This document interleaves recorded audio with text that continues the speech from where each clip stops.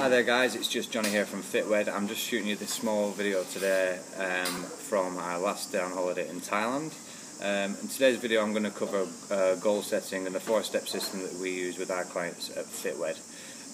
The reason I'm going over this, guys, is because a lot of people ask us for help and they don't really get specific about what they want to achieve. So for instance, they'll say, I want to lose a little bit of weight, I want a little bit more energy, I want to look better, I want to feel better, etc, etc. Now, what we want to do with the 4-step system is add a little bit more sort of accuracy with what we want to achieve. So for step 1, we're just figuring out what we actually want, and we're going to say it with precision. So rather than just saying I want to lose a little bit of weight, we add a number to that. So it might be a dress size you want to lose, it might be 9 pounds, etc. So rather than just saying I want to lose a little bit of weight, let's get a little bit more specific about it. And attach a number or a sort of dress size to that. Step number 2 is figuring out why you want to achieve this. So I want to drop a dress size.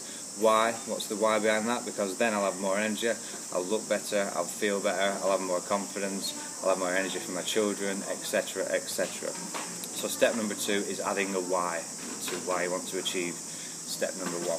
And step number 3 is actually figuring out the details of what you're going to have to do to achieve step 1 and achieve your goal. So step number 3, so if I want to drop a dress size and look better and have more energy, I'm going to have to train 4 times a week, I'm going to have to cut out certain foods, I'm going to have to get more sleep, I'm going to have to take X, Y and Z supplement, etc, etc. So then you realise what you actually have to do to achieve that goal.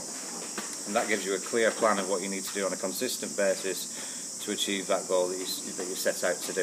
And then step 4 is to add a realistic or just outside your comfort zone time frame to what you want to achieve. So I want to drop a dress size by 28th of May 2040. Make it specific. When you add a time limit, a time frame to this, it creates a sense of urgency and it keeps you focused as well. Okay.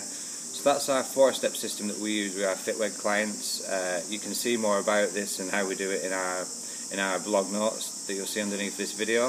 And if you've got any questions, just fire them over to me and Vera. Thank you, guys.